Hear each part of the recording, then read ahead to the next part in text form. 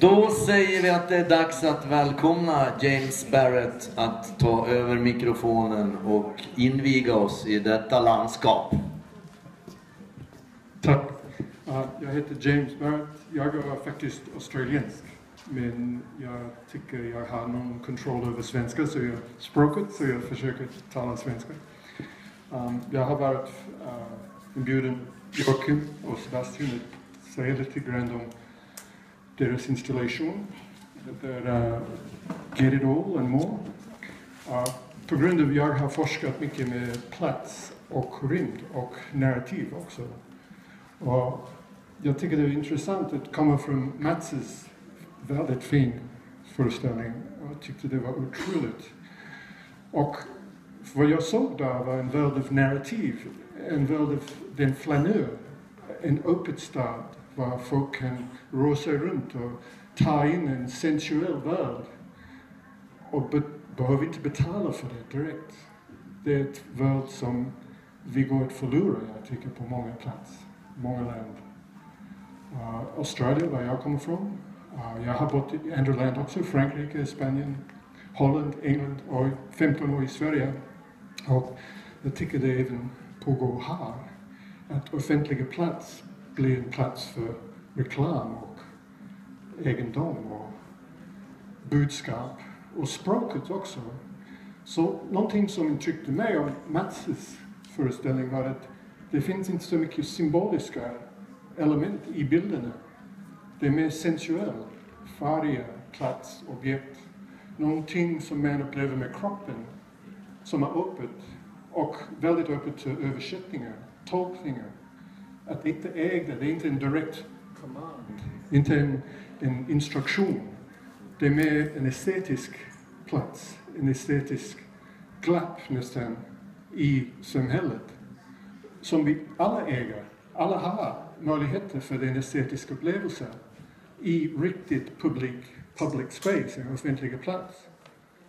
Men nu vi kommer in till ett värld som är väldigt känt också, som är mer om budskap, om reklam, om egendom, identitet, även man kan säga ego, och hur vi upplever den plats.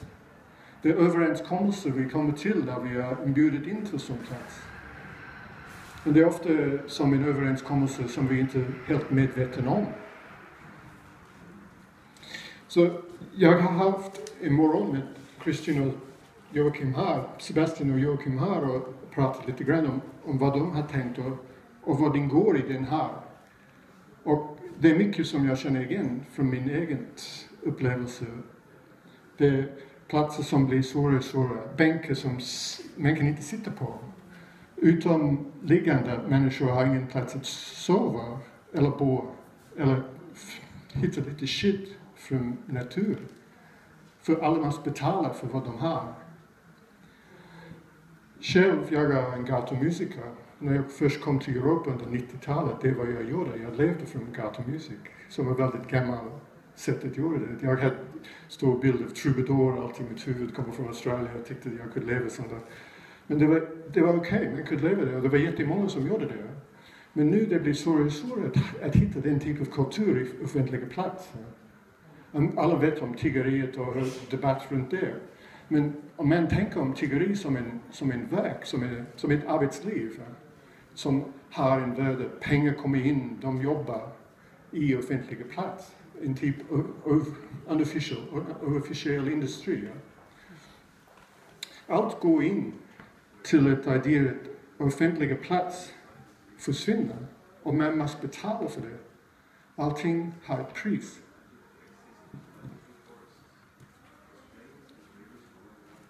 Och vi måste fråga oss, vem äger det? Och vem är inbjuden till den plats? Tack. Nu jag inviger officiellt en plats som alla att vara i. Så även om jag öppnar det inte betyder att alla kan komma in.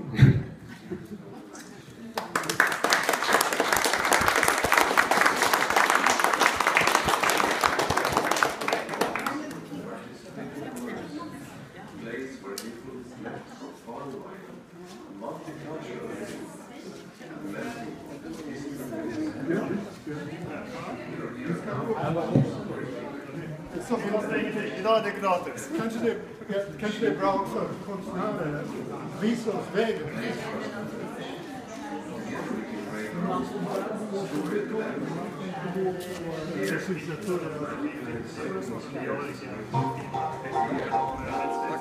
No trouble. It's always fun to work with you.